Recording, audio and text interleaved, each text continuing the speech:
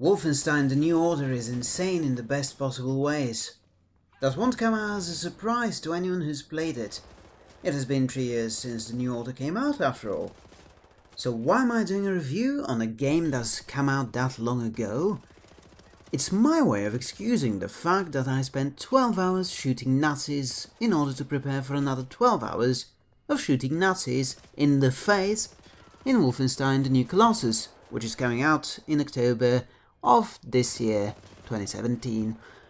What an exciting time to be alive and to shoot Nazis! A history lesson is in order before I move on to praising and critiquing the myriad of elements that make up The New Order the game that it is. I never got to play Wolfenstein 3D or any of the other 90s releases in the series because, you see, I was in no state of playing anything. I didn't even exist until 95. Not a good year for humanity, considering. And yet, none can deny the pivotal role that id Software's Wolfenstein 3D played in putting the FPS genre front and center in nearly every PC gamer's mind. Right there alongside Doom. It's such a treat to live in a time that sees the reimagining of these two franchises for an entirely new generation. A generation in terms of technology and in terms of players as well. In that moment, I glimpsed what a free mind can accomplish. What this world has turned its back on.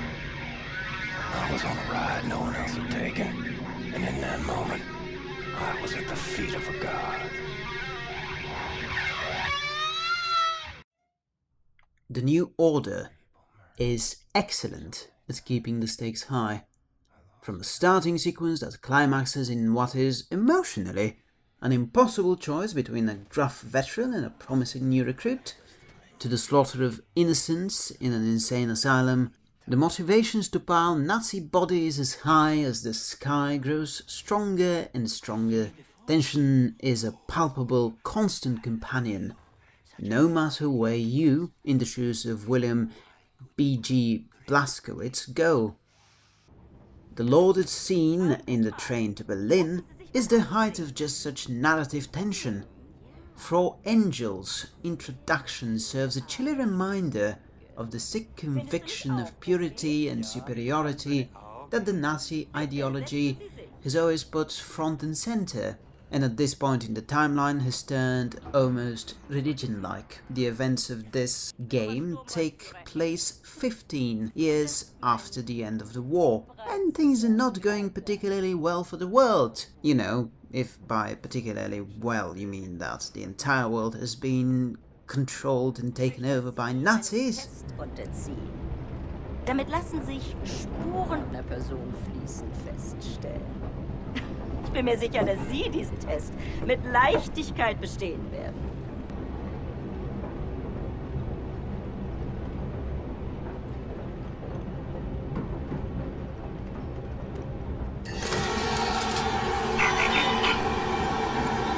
Ich sage Ihnen etwas. Wenn Sie ein Nicht-Arier gewesen wären, hätten Sie zur Waffe gegriffen. Sie müssen diese Dame schon entschuldigen, aber sie ist sehr stolz darauf, diese Bilderrätsel mit wildfremden Männern zu spielen. Diese Bilder.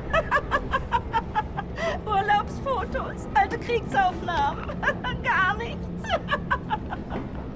Davon abgesehen kann ich ein Nicht-Arier mit bloßem Auge erkennen. Du etwa nicht. Lassen Sie ihn gehen, Bernhard. Ich nehme mal an, eine bildhübsche Frau wird in seinem Abteil warten auf ihn. Ach, Bobi, lass gut sein. Well, I don't know about you, but I was all too happy to reveal myself to that old witch, Frau Angel. Her certainty that I was of the Aryan master race was repulsive. Torturing our dear Frau Angel, both physically and emotionally, has become something of a favourite pastime, in fact. And with the way Blazkowicz leaves things off with her in The New Order, I'm more than looking forward to new and imaginative ways for us to maim and abuse each other come October.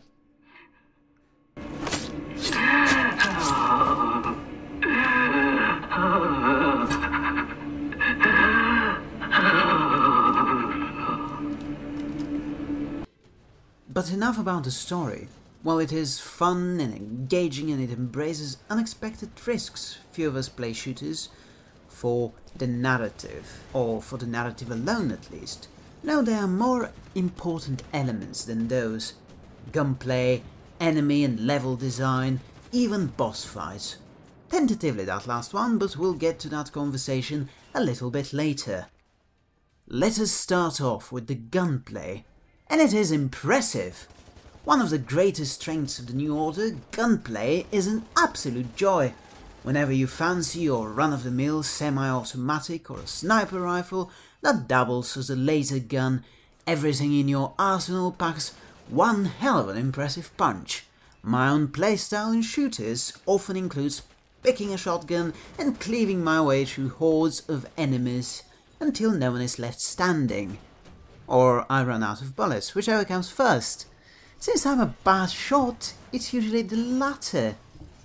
Try using only your shotgun here, for example, and you might often find yourself dying a quick and painful death, courtesy of armoured enemies who shoot shrapnel bullets from their shotguns, which you really can't blame them for, can you?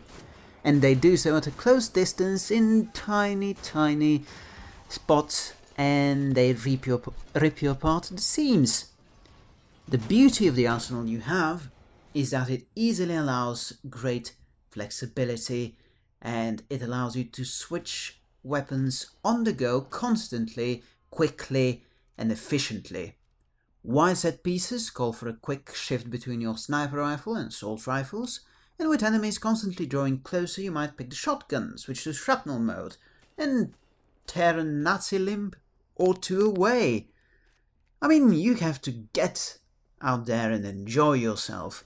Using weapons as the occasion calls for them is, I think, one of the most important and impressive things that Wolfenstein has achieved, this ability to shift gears whenever the circumstance calls for it.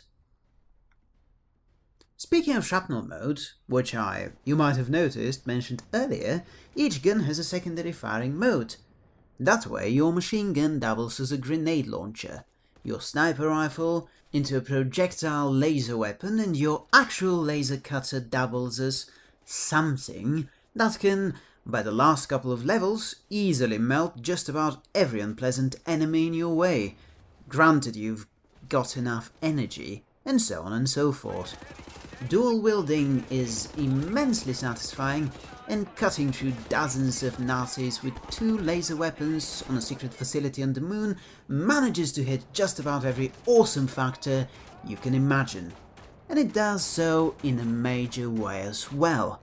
From what I gather, dual wielding is not too useful on Uber, that is the highest difficulty setting you can pick, and it is a difficulty that all but demands much greater accuracy and loads of headshots, if you want to live, that is. If you don't, well, whatever. What is invalid criticism, however, is that dual wielding should have offered this greater accuracy with scoping, and all that. You don't get any accuracy penalty when you dual wield, you only get the ability to zoom into the scope taken away, which is a very reasonable trade-off to holding 2 weapons. I only wish that you could press one button and have both weapons fire, instead of having to press the left mouse button for one weapon and the right mouse button for the other. I suspect it's done to conserve ammo, and that's perfectly reasonable, of course. Can't really blame them for that, it's just my own personal little irk. Ammo-wise, I feel that shotgun shells in particular are a bit too rare. Not nearly plentiful enough for all my shotgunning needs. But that's alright. It's fine. The secondary mode for shotguns is, as I mentioned, shrapnel shots, and those are perfect for shredding enemies, especially in confined spaces. Neither firing mode is too efficient against armoured enemies though. If you've got access to them, I'd advise you to use your laser weapons to pick off any armoured villains that you see instead. It's good that the game offers upgrades and secondary firing modes, because just before they start being introduced, I must admit I got slightly, just a tiny bit, bored with the normal modes as it were. But developer Machineworks seems to have a very fine grasp on all of that, because they introduce what's basically half a dozen new weapons that freshen up the combat halfway through. They don't do it all at once, which gives you plentiful time to experience all kinds of fun ways to murder people. Nazis aren't people, right? Huh, well, the encounters feel that much richer and more satisfying with your newly minted arsenal, of course, just in time for the last couple of missions. Now let's turn our attention to the chapters, and there are indeed 16 of them. Most of those are designed around giving the players different avenues of approaching combat, and while using guns to clear the way is certainly the most satisfying way to go about it, there's some limited stealth options for any of you sneaky enthusiasts. A slow stalk forward and a cut throat can help reach your objective that much more easily, and can often save you a couple of hundred bullets. The level design is such a pleasant break from the corridor levels familiar to most players of games such as Call of Duty and Battlefield. This isn't some uninspired, tacked-on single-player mode. It is a return to form where route and weapon decisions make all the difference, all of the time. Choices. Choices are key. Jens Mattis, creative director on The New Order, as well as the creative director on The New Colossus, is all about making choices, strong decisions that you stick to during the entire making of the game. Take that choice between two characters really early on in The New Order. You might remember I mentioned them at the beginning when I was talking about the narrative choices made. It doubles the workload of the whole development team, because making that choice basically created two states in which this game and the next one exist. Which one of these two varieties would best support my research? I have inadequate room for samples. Should you decline my opinion, I shall have to put a scalpel to both of them, and we'll be here all day. I'll make matters simple. All you need to do is look to the one you would have me dissect.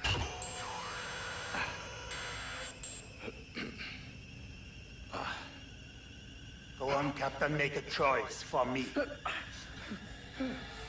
Yes, an astute selection. Young, unspoiled, fresh, tender samples. Fatty tissues intact. You will save me, won't you, sir? I know you can do it. Sir!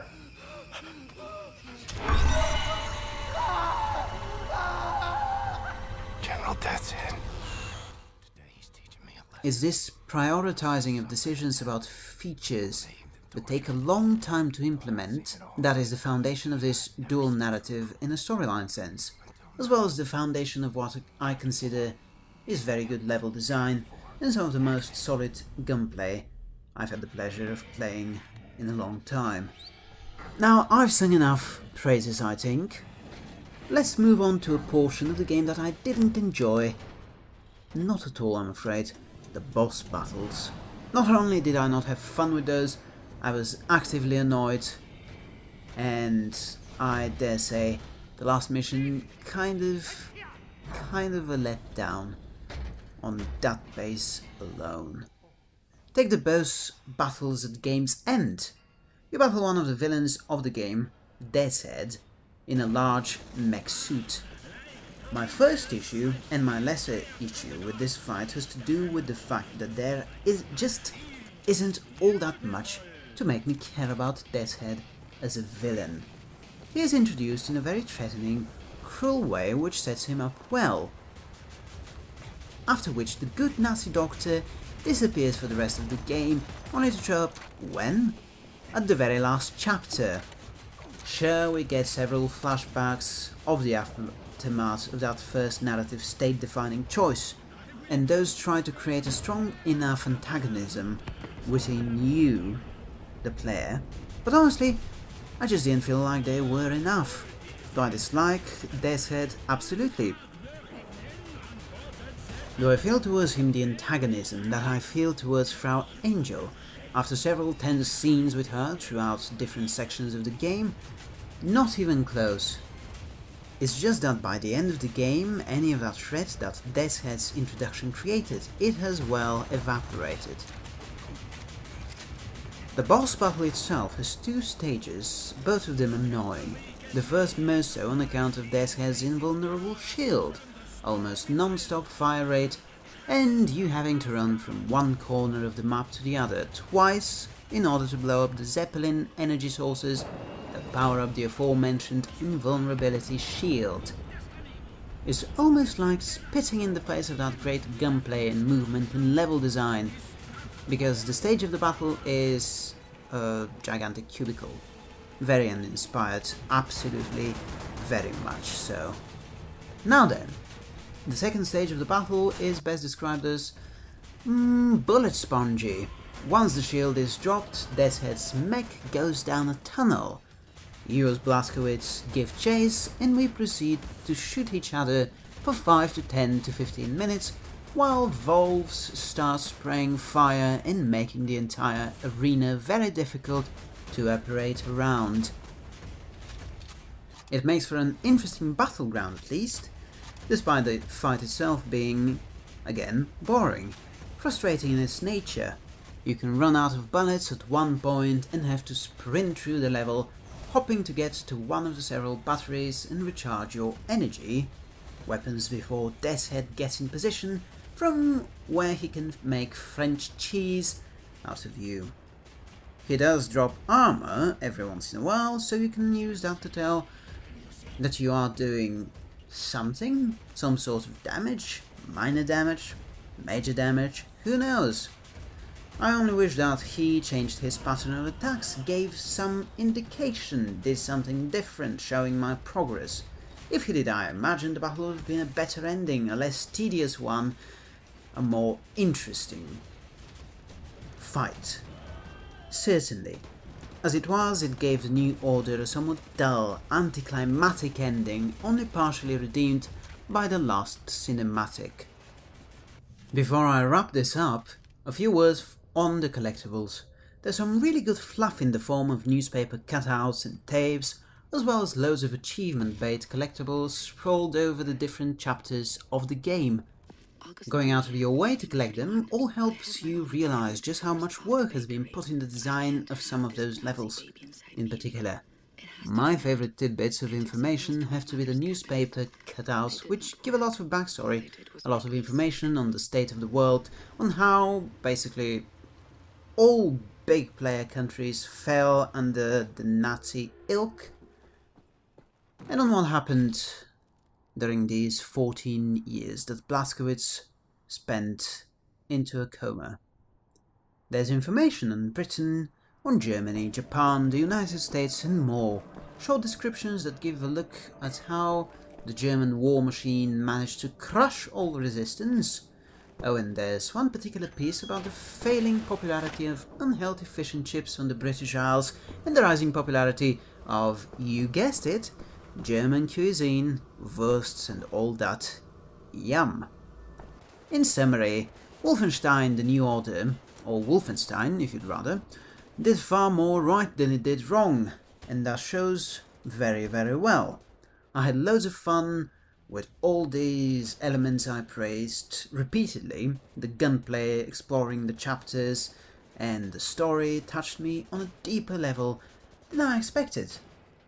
The excellent marriage of mechanics and narrative strengthens both in several cases and creates a game that's truly a thrill to play.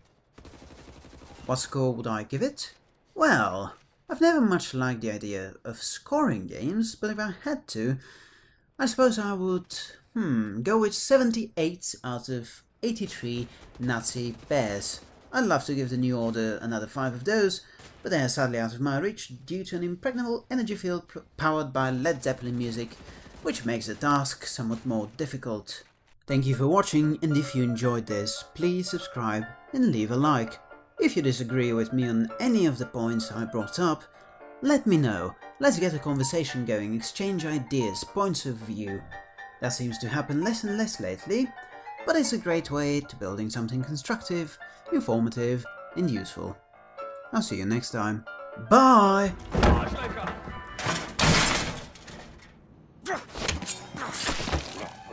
Nazi scum. And that's a cut. Good job everyone. Oh, he's actually dead. Oh my.